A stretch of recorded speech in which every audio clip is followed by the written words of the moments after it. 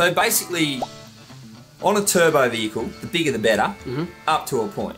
Yep. So we pretty much run 3-inch systems across the board on all our turbo diesels, because basically the bigger the exhaust is after the turbo, the quicker the turbo can spool up, the more drops you'll get in your EGTs. But you are also restricted by the size of your turbo outlet. So for example, on a 70 series cruiser, 4.5 litre V8, the actual outlet on the turbo is only about 2-inch.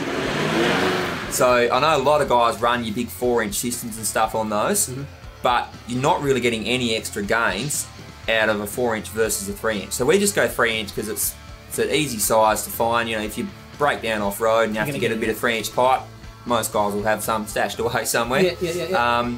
And it's just, we sort of keep that pretty consistent across the board.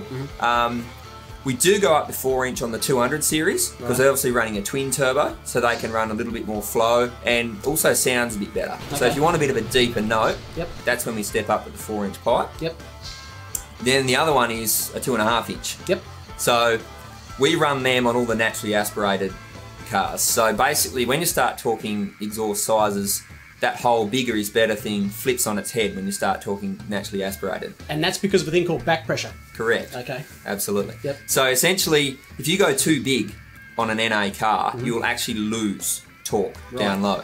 And the reason for that is you don't have a turbo that's forcing air in. So the way the engine actually runs is it relies on the exhaust flowing at the right amount to actually suck the gases out of your cylinder when the valves are open.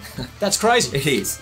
So basically what happens is if you go too big, your exhaust loses velocity too quickly, and those gases don't get sucked out as well as they should, and so therefore your engine runs less efficient and you get less power. So basically your 2.5-inch we found is the perfect pipe size for all your NA applications, and we run that pretty much across the board. And they pick up really good gains, and you put a set of extractors, 2.5-inch system, they go pretty good. So big is not always better, mate. Big is better when you're talking turbo diesel. Up to a point. Not really much gains going over 3-inch. And then, big is not better when you're talking naturally aspirated. So stick with 2.5. There you go.